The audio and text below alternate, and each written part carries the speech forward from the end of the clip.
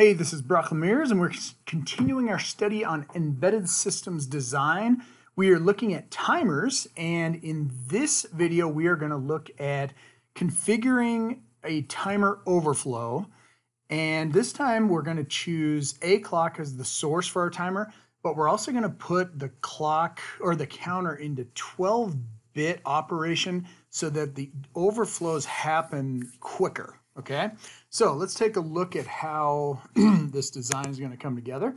We are going to use timer B0, and we are going to choose a clock, which is 32.768 kilohertz, and we're not going to divide it. And this is, the slowest clock that we can really get. We could slow it down by dividing it, but instead, why don't we do this? Let's just, instead of leaving the timer in 16-bit mode, let's change it to 12-bit mode. And what does that do? Well, what it's going to happen is that the timer overflow period is the amount of time that it takes to go from 0000 up to its highest value. And if it was a 16-bit value, you would go from 0000 to FFFF. But this, what we're going to do is we're going to change it to be a 12-bit timer. And so that means it's going to count from 0000 up to FFF.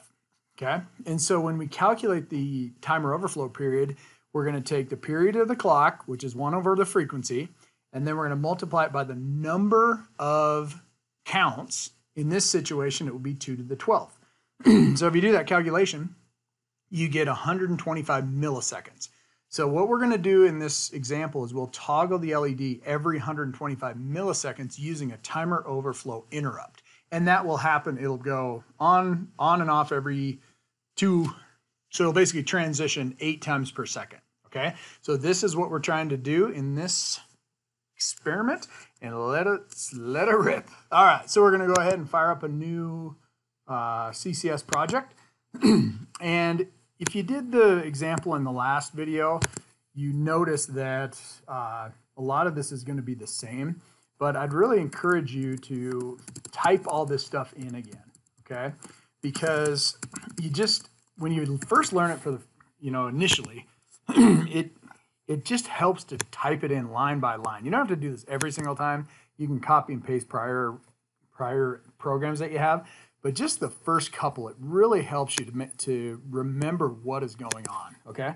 So we're gonna go ahead and let's configure the LED. So I gotta go ahead and set the direction of port 1. So set port 1 bit 0 to output, and that's LED 1. And so I'll do that by doing a bit set 8-bit operation pound. I'll use the mask bit 0, and that's in register port 1 DIR. Again, that comes from the header file, so I can use these descriptive labels.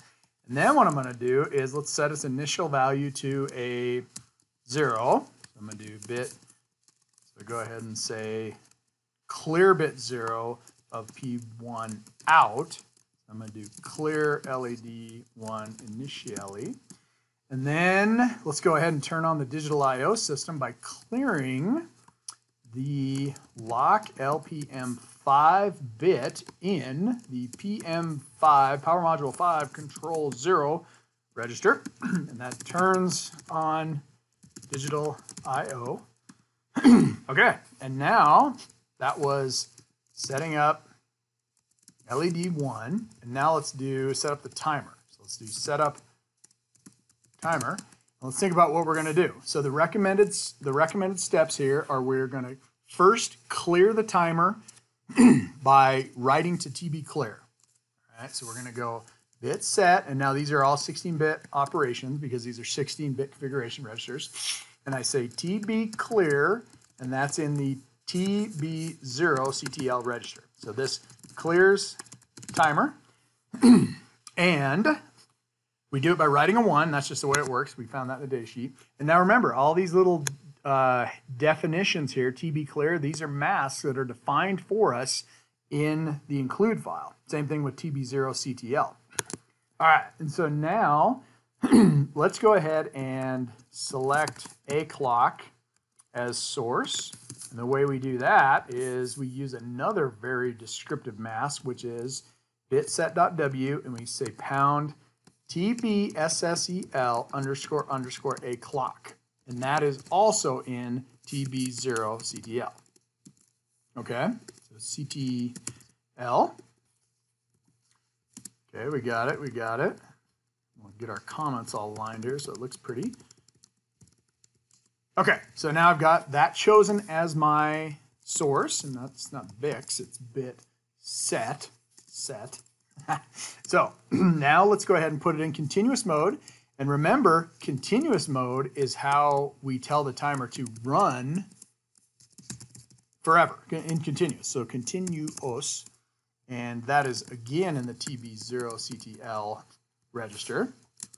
So we'll go ahead and say continuous mode.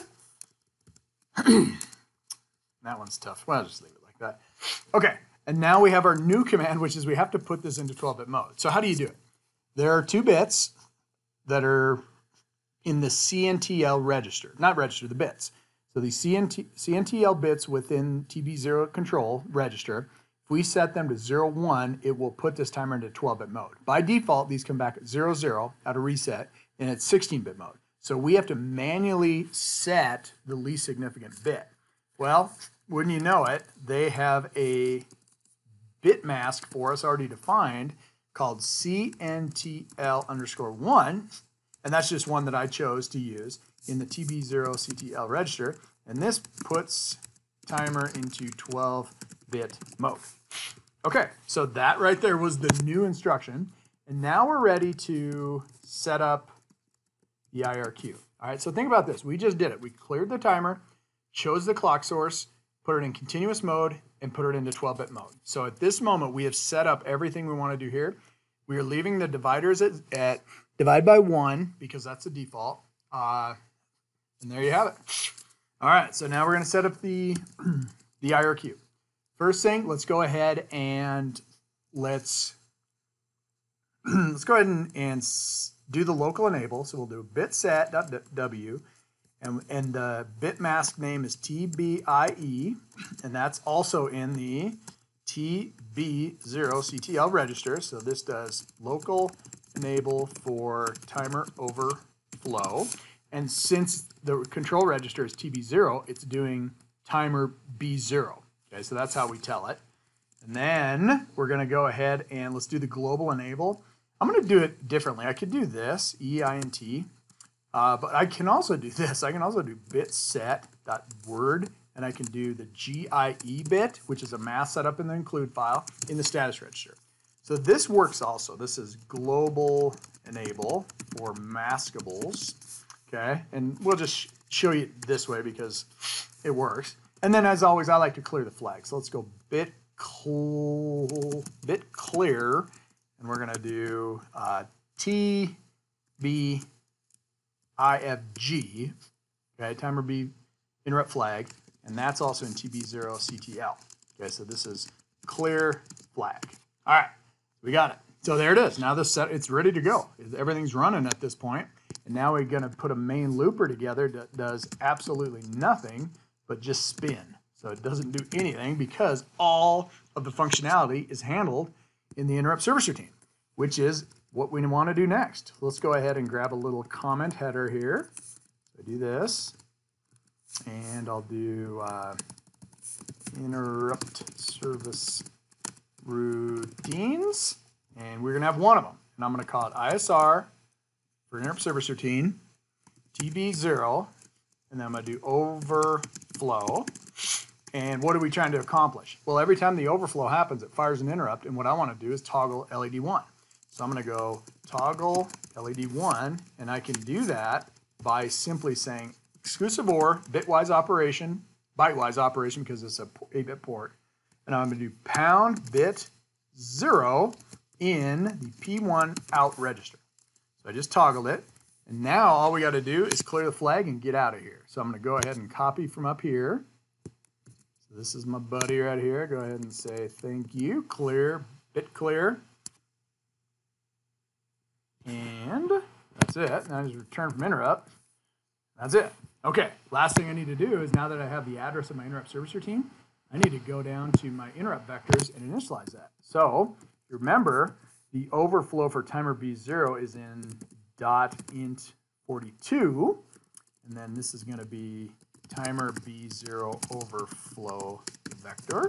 And then I'm just going to drop in the interrupt service routine name.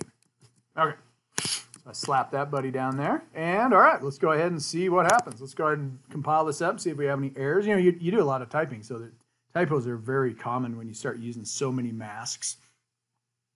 Okay, so we're going to hit this thing, and off it goes, and it's running. Everything's great. And so I got my board plugged in, and again, this is going to be a lot faster than last time, so I'll have my stopwatch on and see if we can see it, but we should be able to see it, you know, so it's going to be, here we go. Let's see what happens here. There it is. All right, look at that. Now, is it going on and off 8 times per second? On and off 8 times per second is basically on, off, on, off, on, off, on, off. So basically, it should flash on 4 times per second. So is it doing that? Let's see if I can say it. 1, 2, 3, 4, 1, 2, 3, 4, 1, 2, 3, 4, 1, 2, 3, 4. Yeah, it's close. It's close enough. All right, awesome. We did it. Congratulations. That is setting up the timer as a 12-bit counter using a clock and using a timer overflow to trigger an interrupt and then toggle LED 1. All right, congratulations. And that is it. As always, support my channel by subscribing, and goodbye.